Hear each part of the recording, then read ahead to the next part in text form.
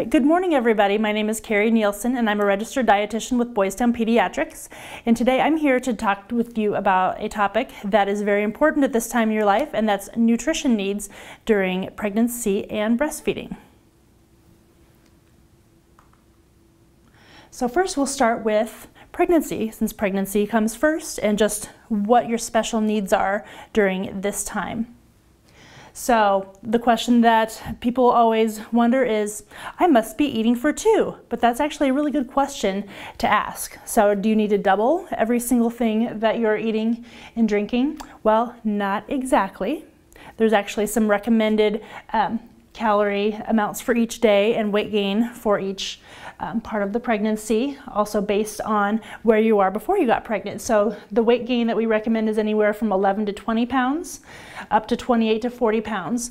Generally 3.5 pounds during that first trimester is what we recommend. So that doesn't equate to doubling everything that you eat.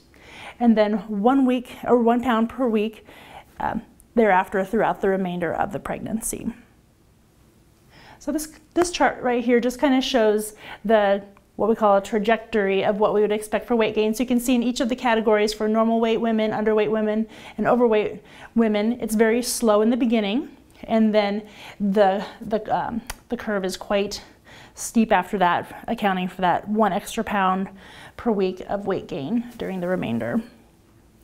So where does this weight gain actually come from? Like where do those pounds go? This just shows an average of what a 30-pound weight gain would be during pregnancy. So it's everything from a couple pound extra increase in breast size, 4 pounds increase in your fluid volume, 1.5 pounds for the placenta, 4 pounds for the increase in blood supply to the placenta, 2 pounds for amniotic fluid, an average 7.5 pounds for the infant size at birth, 2 pounds for the increase in size of the uterus as well as the muscles supporting that, and then 7 pounds average for the mother's necessary fat stores, which will come in handy after baby's born. So that's just kind of what the average of what 30 pounds would look like, and that's going to vary a little bit person to person depending on your own individual gains and your family history in that regards is, but that's kind of where those pounds come from. It's not just the baby, it's all the other supporting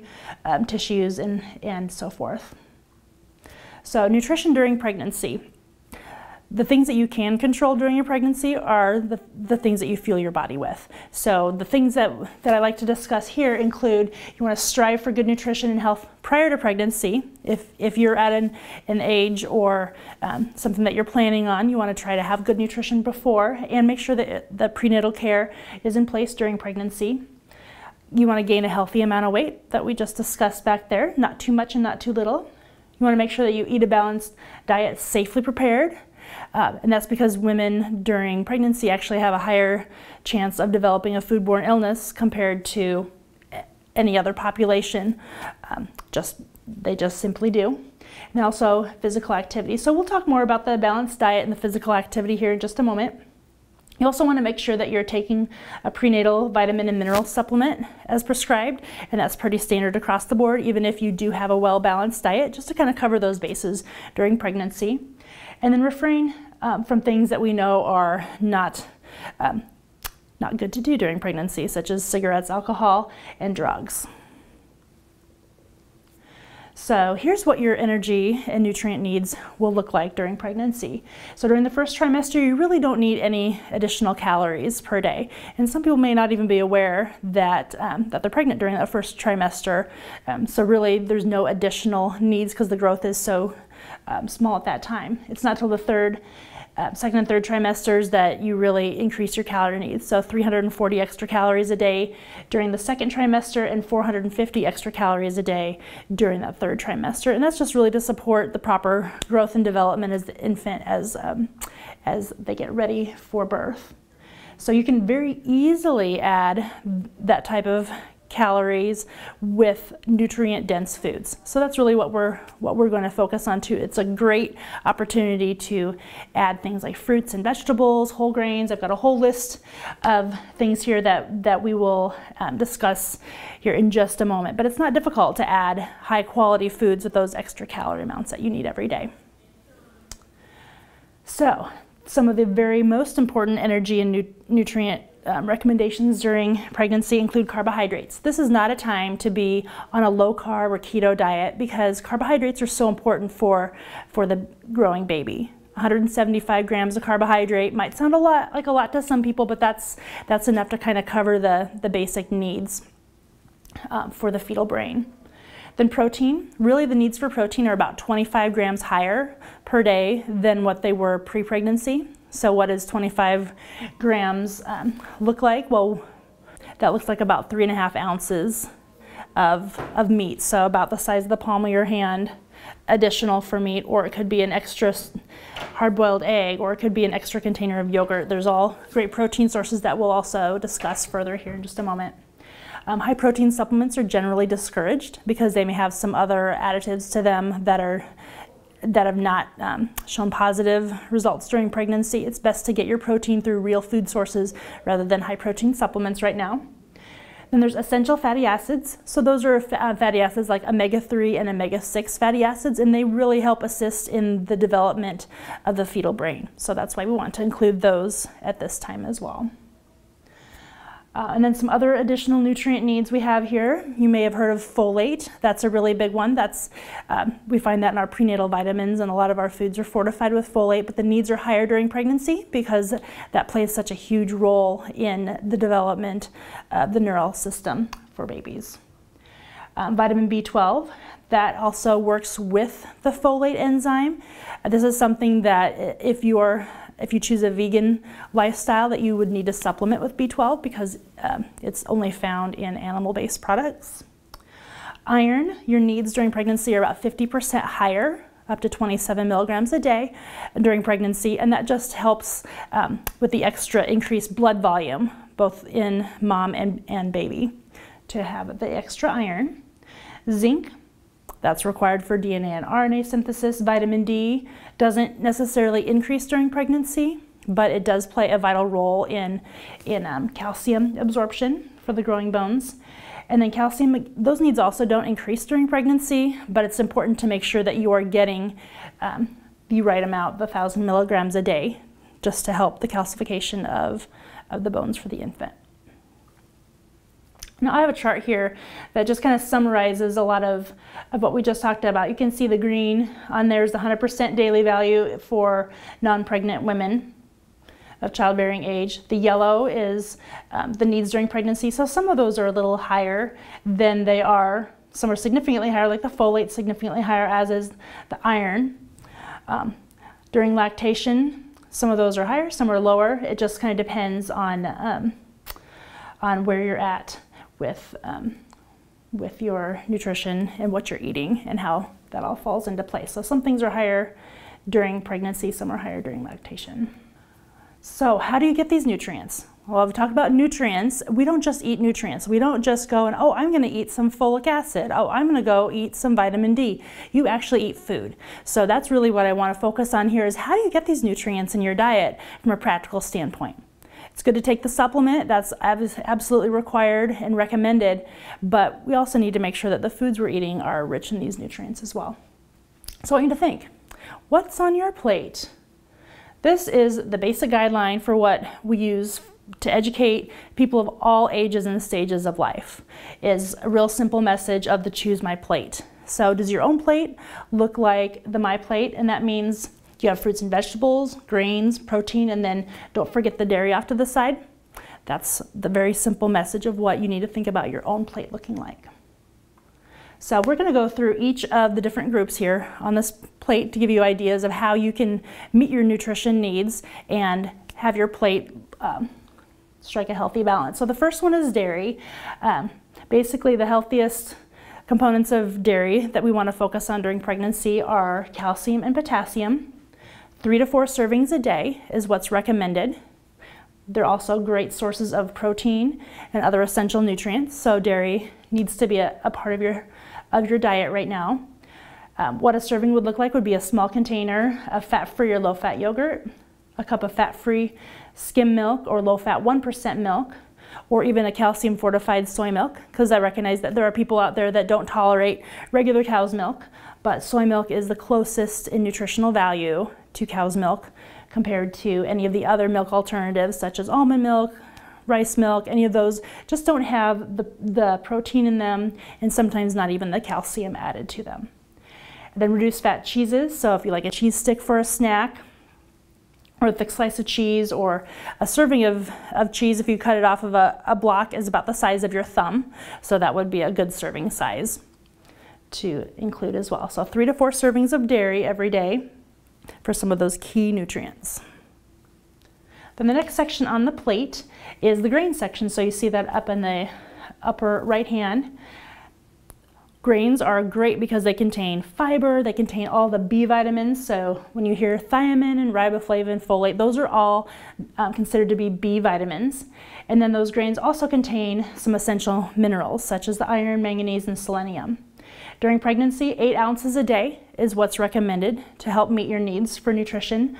So 1 ounce equivalent of a grain would look like a slice of bread, or a half cup of pasta or rice, or a small tortilla, or a dinner roll. Those are all examples of what a 1 ounce portion would look like every day. And so we also want to make sure that you're choosing more foods that have the whole grains as their first ingredient. So there's some symbols down there that can denote on a product if they do contain whole grains. So you might find those on certain packages of crackers or breads or cereals if they contain enough of the whole grains. So those are the ones that you'll want to choose first during pregnancy, and that's because they contain more of those ingredients listed above from the fiber, vitamins, and minerals. So you can't go wrong with whole grains. So we say make at least half your grains whole grains. So of the 8 ounces a day, at least 4 of those should be made from whole grain. And another one that I love that's not up there is popcorn. So snacking can be a really great option to meet your nutritional needs during this time, and popcorn's a whole grain. So that can be a really good snack. Pair that with a string cheese or an apple, and you've got a really balanced, well-rounded snack to give yourself that extra nutrition. The next group down there is the protein group. So 6 to 8 ounces a day is what's recommended. So if you want to think about what that looks like, the palm of your hand is about 4 ounces. So 2 of those a day would be what you'd have for meat, but it's not just about meat. We've got some other alternative protein sources there. Eggs are one of the best ways to get a high quality protein. 1 egg is equal to 1 ounce of meat. So that could be something that you include whether you make scrambled eggs for breakfast or you have a hard-boiled egg for lunch or a snack. Those are great ways to get that type of protein. 1/4 cup of nuts or 2 tablespoons of peanut butter is equal to 1 ounce of protein. So 1/4 cup of nuts is just a small handful. It's really easy to overdo and eat a larger serving of nuts, and they do have a lot of positive qualities, but they're pretty dense in calories as well. Peanut butter, 2 tablespoons is about the size of 2 of your thumbs put together. So keeping your portion size in check will help kind of keep your calories within the level you want them to be. And then just 1 ounce of cooked meat is equal to 1 ounce of protein. So 1 ounce is similar to the size of your thumb. But we also don't want to forget other good protein sources like beans. Beans are a great way to get some extra iron, potassium, and fiber into your diet because they're a plant-based source of protein. So I like to find ways to add canned beans to almost anything that I make at home. If I'm making taco meat, I'll use a pound of ground meat and I'll add a can of black beans. And that's a great way to add in some of that plant-based protein. Meats also provide a certain type of iron called heme iron, and that's the type of iron that's more readily absorbed. And since your iron needs are 50% higher during pregnancy, it's good to make sure that your diet contains some of the rich heme iron. Plus those nuts and seeds have vitamin E, so that's another essential vitamin. And then we don't want to forget about seafood. Now here in this part of the country, it's not the most popular choice overall. You know, what's recommended is 2 servings of seafood a week. In Nebraska, we average about 2 servings a month for most people. So, you know, whenever you have the chance, you can try to include a nice salmon fillet or a few pieces of shrimp, and that will offer you some additional variety, because really variety is key. And I could say that about every single category here with My Plate, because there's not one food or food group that's going to provide all the nutrients that you need. So variety is extremely important for meeting all those needs. The next group over is vegetables. So you want to make sure that you're including plenty of vegetables in your diet. There's lots of great ways that you can include them, whether it's breakfast, lunch, dinner, snacks. Make those eating opportunities a great time to add some vegetables. Fresh, frozen, canned, or dried, it doesn't really matter. All forms matter is what we educate people with. We just want you to have more of them. So 3 cups a day is the equivalent of what we recommend. So you could have a nice salad for lunch. You could snack on some carrots in the afternoon and then have another vegetable with your evening meal, and you would very easily meet your vegetable needs for the day. So not only are they a good source of fiber, but they also have vitamin A, there's vitamin C, there's potassium. All the key nutrients are found in vegetables. You know, sodium may be a thing to think about during pregnancy, because some people have a tendency to retain a little extra water, and sodium helps people retain more water. So choosing lower sodium, if you like canned vegetables, there's low sodium varieties of everything from green beans and corn to tomato products and spaghetti sauce.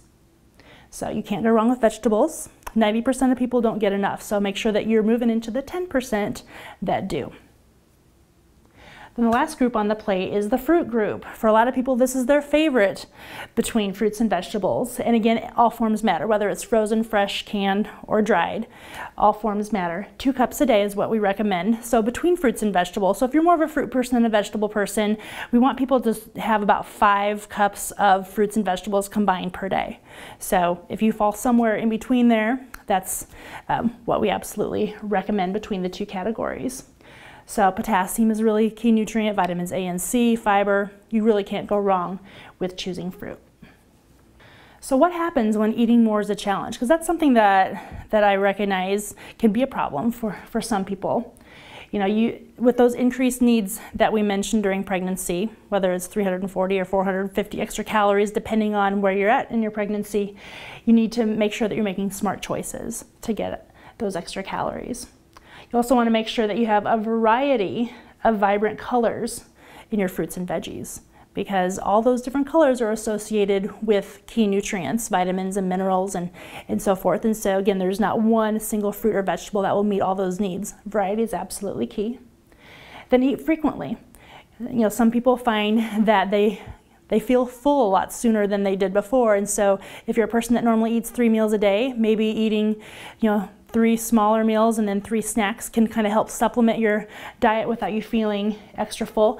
And then those snacking opportunities are great chances for you to choose nutrient-rich foods. So you can pair an apple with peanut butter, or you can have hummus with some veggie sticks. There's all kinds of great ways that you can include nutrient-rich foods and also still eat frequently and stay within your calorie goals.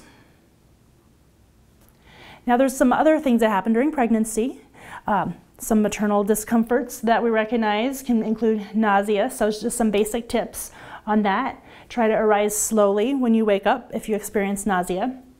Try dry toast or crackers as a way to kind of settle the stomach. Chewing gum or sucking on hard candies can also help with that. The small frequent meals is another good tip so that you're not eating too much at one time. Avoiding foods with offensive odors or things that just, they used to always sound good or smell good to you and all of a sudden they don't. That's okay, that's normal. Just make sure that you avoid those to avoid the nausea. You could drink some carbonated beverages instead of things that are more citrusy or carbonated to assist with the nausea. Constipation is another problem that can happen during pregnancy. So therefore, eating those foods that are high in fiber, which we've talked about already, the fruits, vegetables, whole grains, that can help alleviate symptoms of constipation. Exercising regularly, just to kind of keep things moving, is also important. Keeping up on your hydration. So at least 8 glasses of fluids a day can help with the hydration. Make sure that if you gotta go, you gotta go. You're pregnant, it's okay. If your physician gives you okay for laxatives, if it's a big problem, then that would be the time to use those as well. Now, heartburn is another problem that can happen pretty frequently throughout pregnancy. With this, you just want to make sure that you're relaxing, eating slowly. Don't be in a rush. Make sure that you're chewing your food thoroughly so that it doesn't come back to surprise you. Again, those small frequent meals, we've heard that a few additional times here, can assist.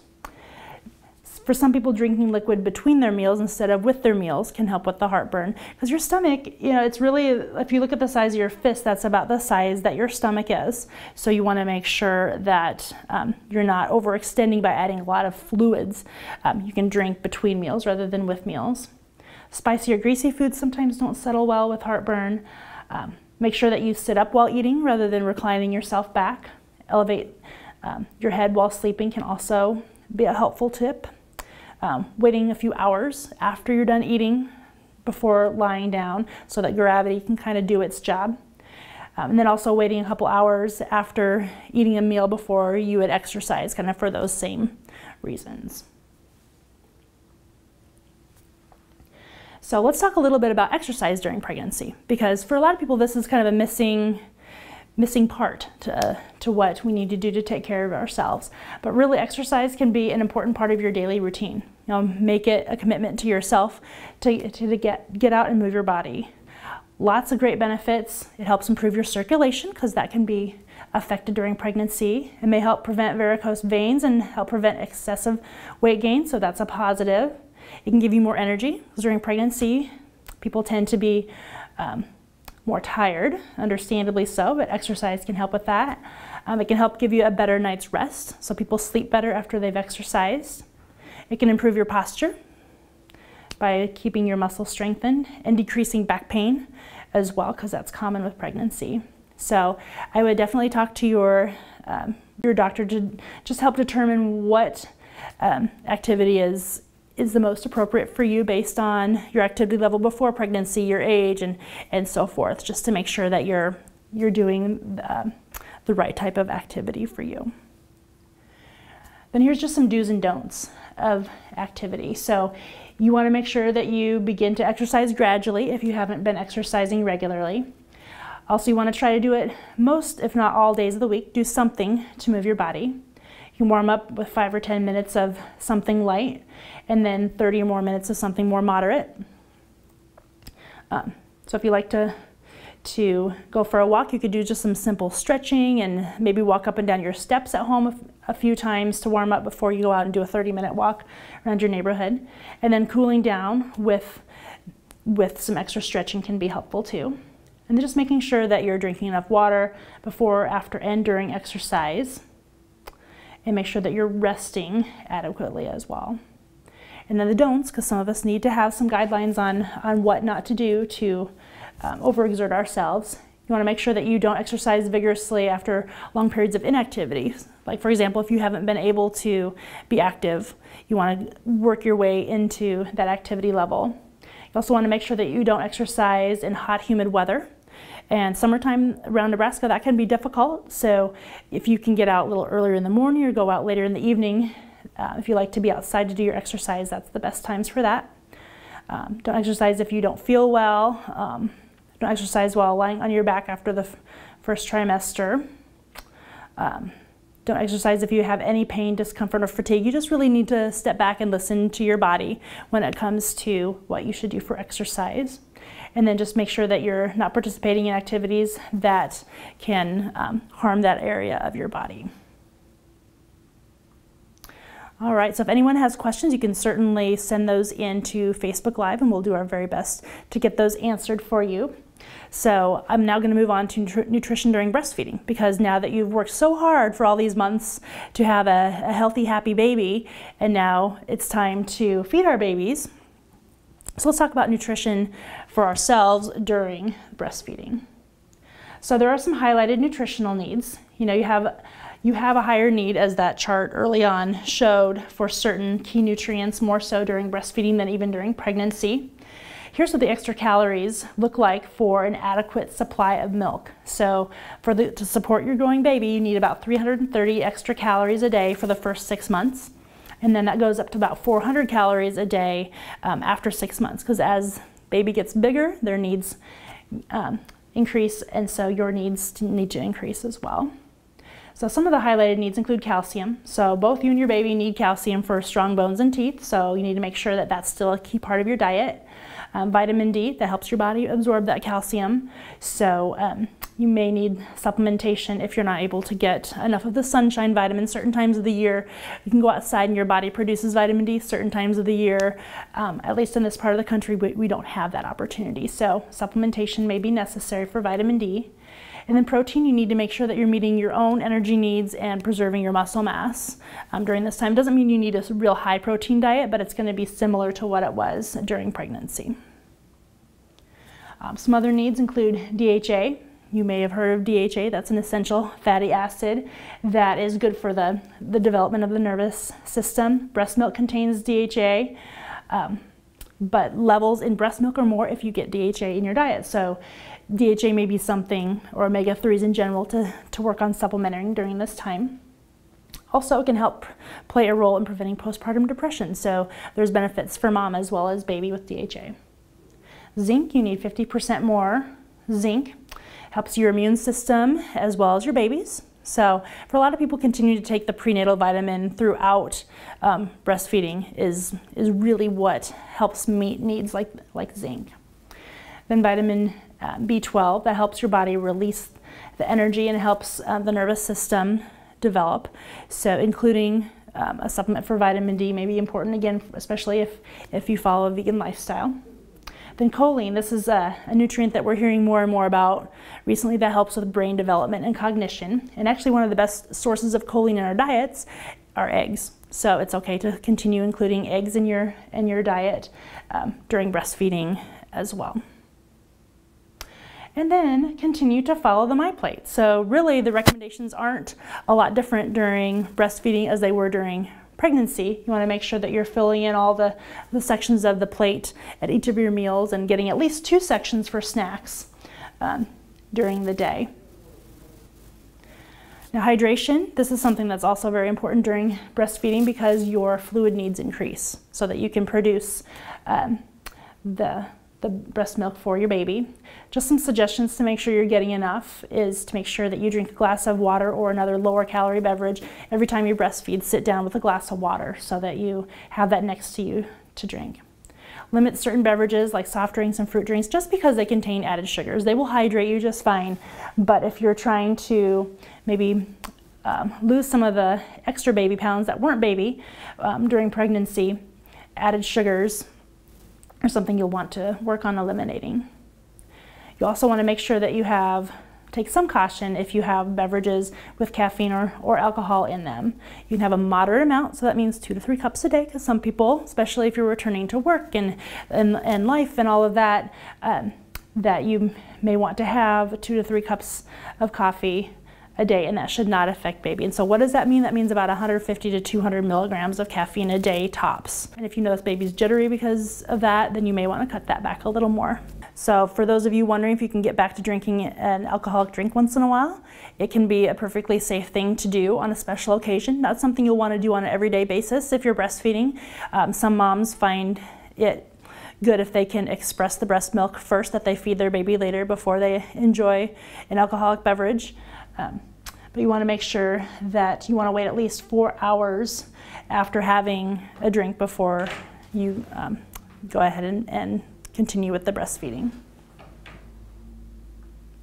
And then weight loss during breastfeeding, this is something extremely important because we remember on that very first chart where we saw where all the pounds come from. You're not going to give birth to a 30-pound baby. So there's some extra pounds that you may be interested in shedding once baby is born. But breastfeeding is actually a really great way to do that. It's great for moms and their babies. It can also help protect your baby against being sick, so it does help their immune system a lot, helping you lose the weight because you're using those extra calories to feed your infant. I mean, it should be actually quite gradual for the first 6 months after childbirth, and you can wait until after weaning your baby to really start a true weight loss diet. Like if you want to restart a keto diet, or you want to restart a low-carb diet or something else, you want to wait until after you've weaned baby from breastfeeding, just to make sure that you're giving them the adequate nutrients that they need. Women who breastfeed exclusively for more than 3 months tend to lose more weight than those who do not.